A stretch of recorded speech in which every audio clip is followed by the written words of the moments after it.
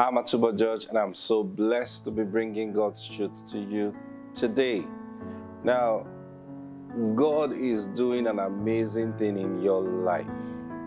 I've always told you this. When the word of God comes to you, it means there is hope. Because see, those words, Jesus said, they are spirit and they are life. I'm not giving you my own words. I'm giving you the words I have received from Him. And I'm delivering it to you. And listen, every word I'm going to share with you today, if you will receive it, you are going to be uplifted to a place you never imagined.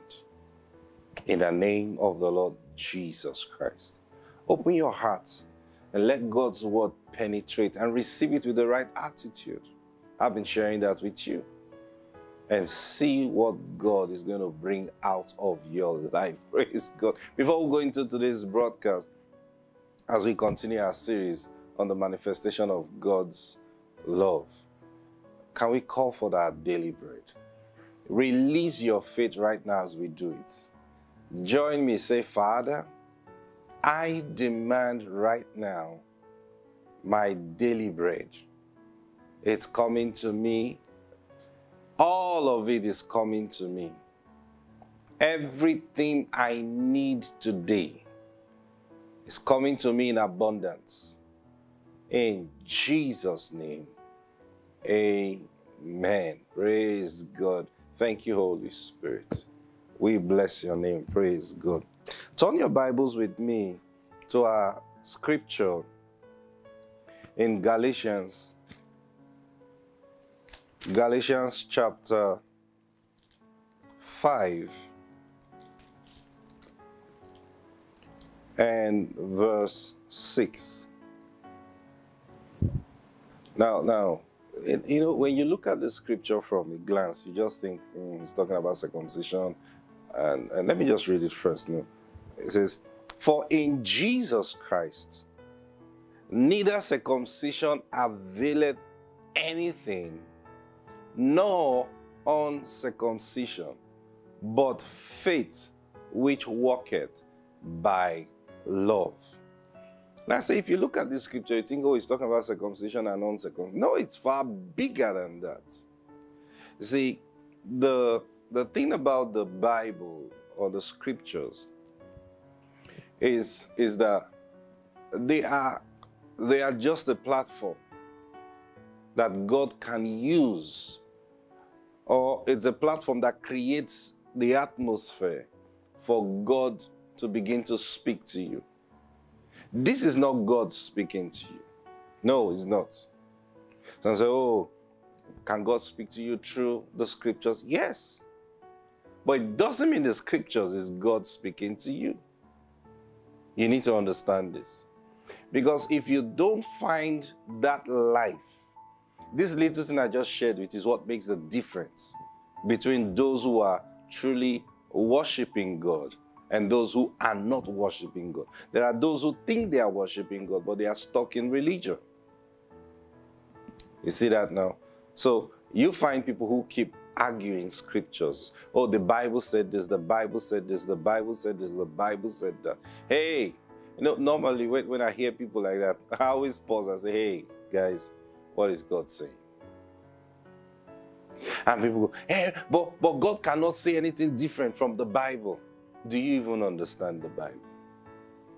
Because when God speaks, you will now realize how ignorant you have been, even with your knowledge of the scriptures. I'm telling you the truth. Because when He speaks, He opens your eyes. He opens your understanding. And then you realize, I thought I've read this thing before. Something the Lord said to me a few days ago. I was meditating, because I do that a lot. You should be doing that all the time. Because He said meditate day and night. Praise God. So when you say, I was meditating on the word this morning, I was meditating on the word this afternoon, I was meditating on the word yesterday, I said, is that all you do? Yes. So Lord spoke to me, and something I've never thought about before. And he said, Hi, Kabu Shakataya. He said, education or reading doesn't make one intelligent. And I was like, He said, reading doesn't make one intelligent. And then he said these words to me. He said, reading only helps you to express your intelligence. Did you hear that? Reading doesn't make you intelligent. Reading helps you to express your intelligence. I'll say that again. Reading doesn't make you intelligent. Reading helps you express your intelligence. And that means intelligence was in you. You see that now? And when you read, it's not what the person said that is making you intelligent. It's what you begin to understand. Now, let me tell you how understanding works. Understanding works based on how you see. So two people can pick up the same material and they start reading. And one person goes, yes, wow, I've gotten something I've been thinking about or I've been wondering about since. The other person said, what are you talking about? See, so page, yes, I'm there. So paragraph, yes. So line, yes. Can't you see it? Can't see what you're talking about. Why are you so excited? Now, what happened to the two of them? They're the same material. What happened to the two of them? One person is expressing what is inside him. So when he read that material, his thoughts flowed in that direction. Now, the other fellow whose mind most likely has been dormant. Dormant in the sense that he is not applying his mind to reasoning. Now, when I say reasoning, the ingredient by which you reason matters too. So, this is what happens. That one just reads like a story. Now, this thing happens a lot with people who read the Bible. Someone reads, someone opens the scriptures, and he says, I want to read the book of John, for example. And then he starts, in the beginning was the Word, and the Word was with God, and the Word was God, and the Word was God, and the Word was God. And he can't get past there for 2 days. And the Word was God. So that means if the Word was God, and now he begins to picture everything he has related as the Word, and he begins to relate it as God. And then it begins to, whoa. So that means, you see that? Now what's going on? It is written, and the Word was God. Anybody can pick it up and see, and the Word was God. But something was already working in this fellow. So when he sees, and the Word was God, it activates something inside of him. Another fellow have read up to 5-10 chapters, and he's just still reading and going. And the other fellow said, man, did you know what's, we started reading the book of John together. I'm in chapter 6. Well, I'm still in chapter 1. In fact, I've not even gone past chapter 2, verse 2, chapter 1. He said, you're a slow reader. No.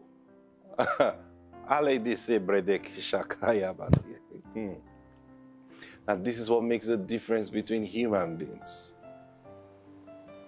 So the next time you pick up a book to read, don't just think that this book is going to give you knowledge. No, no, no. You are the one who's going to express knowledge by reading that book. You will express intelligence. Because something is working, and that's what makes every one of us unique. Praise God. Yeah, why am I sharing this? Because that's how the love of God works. That is how it works.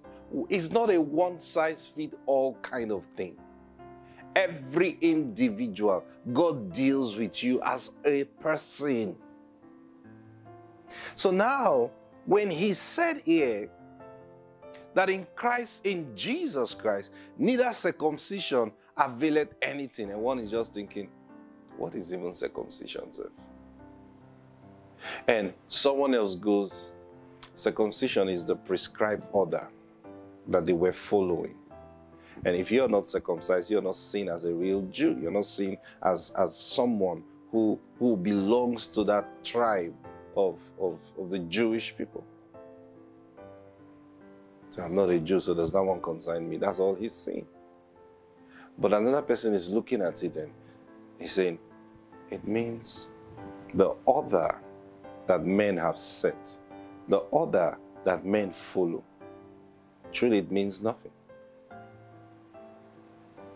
Now, look at this now. For in Jesus Christ, neither circumcision availeth anything, nor uncircumcision. So, now take note, it says, in Jesus Christ. In Jesus Christ.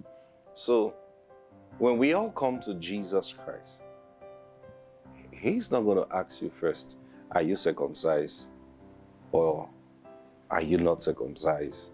And then before he decides what he wants to do with you. No. No. He says, in Christ Jesus, what works? The important thing is this: faith which worketh by love. Now you look at circumcision and uncircumcision as the prescribed order and the unprescribed order. You look at circumcision and uncircumcision like this, for example. In Christ Jesus, your education does not matter. Or say, the one who went to school means nothing. The one who hasn't gone to school means nothing in Christ Jesus. In Christ Jesus, the one who has a job means nothing. The one who doesn't have a job means nothing. In Christ Jesus, the one who's handsome means nothing. The one who's not handsome or beautiful means nothing. In Christ Jesus, now you understand what I'm talking about. You begin to expand this thing. The one who's qualified means nothing. The unqualified one means nothing. What matters in Christ Jesus is this one thing: faith which works by love. Now you say, what are you talking about? How can you say education does not matter? I'm not saying education is wrong. Understand me. What I'm saying is, in Christ Jesus, education avails nothing. Meaning, he doesn't consider your education before he decides what he wants to do with you. No, he doesn't. You see, in the world, education matters. Because when you go seek for a job, they want to ask you, what's your qualification? You see? So they say, oh, I'm a PhD holder. Oh, wow, good. That means you've really gone to school. Okay, so let's reward your years of going to school and passing the exams. Take that position. You, what is your level of education? Oh, I'm a high school leaver. Or whatever you call it, school starts. I didn't go to college. Okay, good. We have a position for you. It is this low position. And you know the truth, most times when we get to the field, it is those with less qualifications that actually do the job. So the ones with great qualification are now the supervisors and sitting, oh, I think let's reason this thing out. Why? Now this is where reading comes in. The more you read, the more you express your intelligence. So the more you read, the more experience you will have.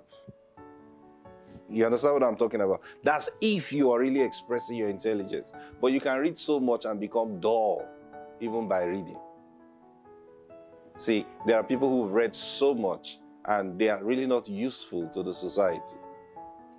Because all they are reading, now those are the people who are trying to get knowledge by reading.